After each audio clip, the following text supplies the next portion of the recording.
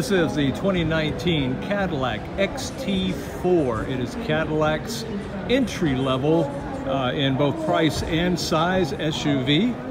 There are 3 trim levels to this vehicle. MSRP starts at $34,795 up to $39,920. There are full LED headlights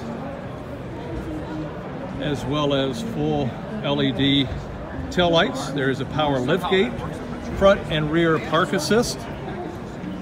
18 and 20-inch wheels are available.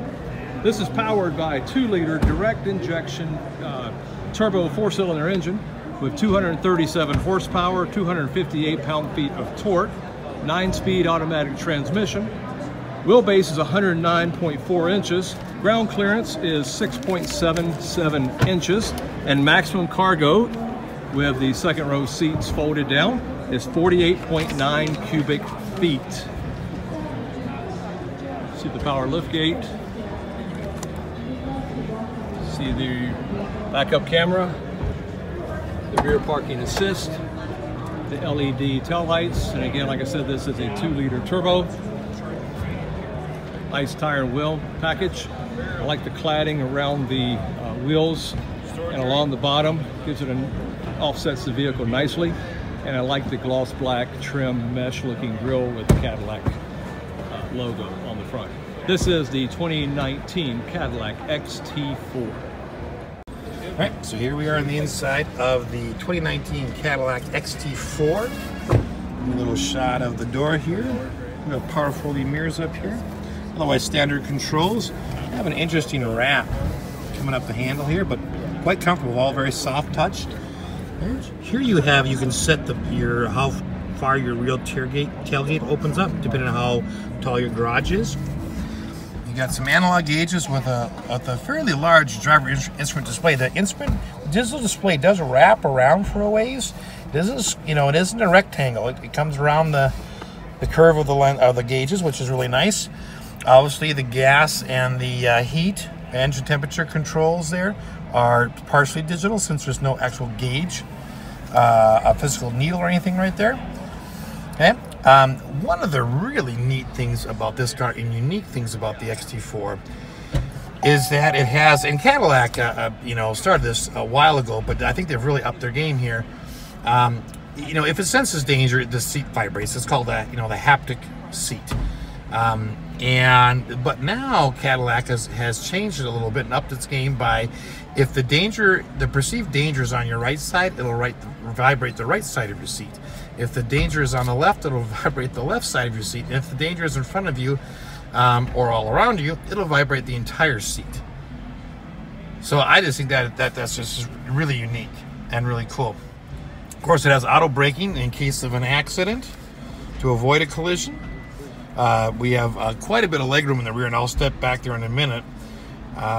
We have this rotary controller down here for the infotainment system. Okay. You can do custom presets, custom profiles, much like we saw in a couple of other vehicles, where you step in and everything is with a push of a button, everything is set to you, or it's set to your key fob. So even as you open your door, all your mirrors, your heat, your stereo, all that stuff is adjusted to the settings that are associated with that key fob.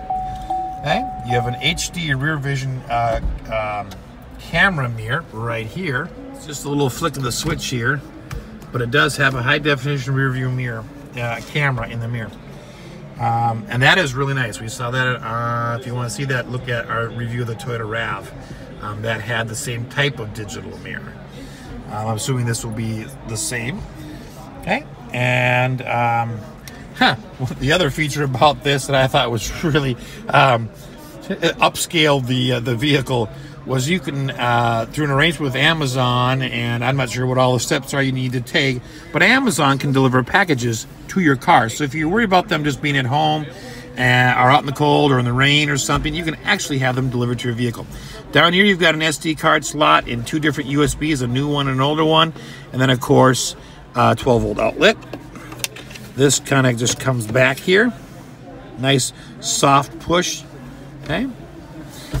Down here you have all your media controls, you have your traction control, your auto braking. So if you're in traffic, like you come to a stop, it's not a cruise control thing, but if you come to a stop, you just put your foot on the brake and then let it go and the car stays in brake, stays stopped until you push the gas. And then there's your different modes for driving. Let's take a look at the center console. Okay, here you do have your wireless phone charging right in here. Okay, you do have a fairly deep storage area, along with another 12-volt outlet back there, and then a removable sliding tray. Okay, so here's the back door. Got the same design as the front door with this little wraparound. I didn't notice this, but it says both front and back, and all the doors have this little carbon fiber trim piece right in here. All right. So now I'm back here, and the seat is exactly where I left it. You can tell I do not have as much room here. It's a little more crowded in this vehicle. But then again, to be fair, I couldn't adjust the front seat. But anyways, it's a little bit smaller. Air vent controls, heated seats, again, dual USB outlets, one new, one old.